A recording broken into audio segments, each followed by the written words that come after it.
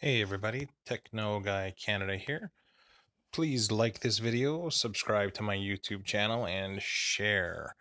So, we have been having some issues lately with Kodi not working properly, and other video sharing services as well. Seem to be taking a long time to load, or they're just not working at all.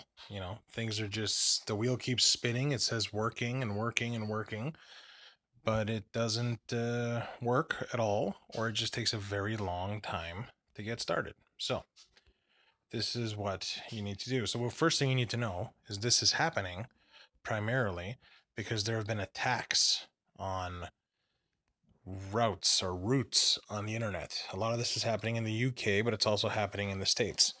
So, you have to force your internet connection to find a new route. To do this, unplug your modem, unplug your router, unplug your Android box.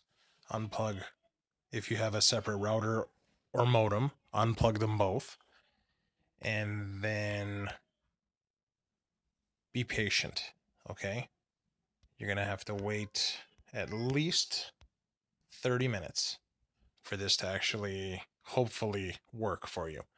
Now, what's going to happen is, after you wait your 30 minutes, the first thing you're going to do is plug in the modem and wait 5 minutes.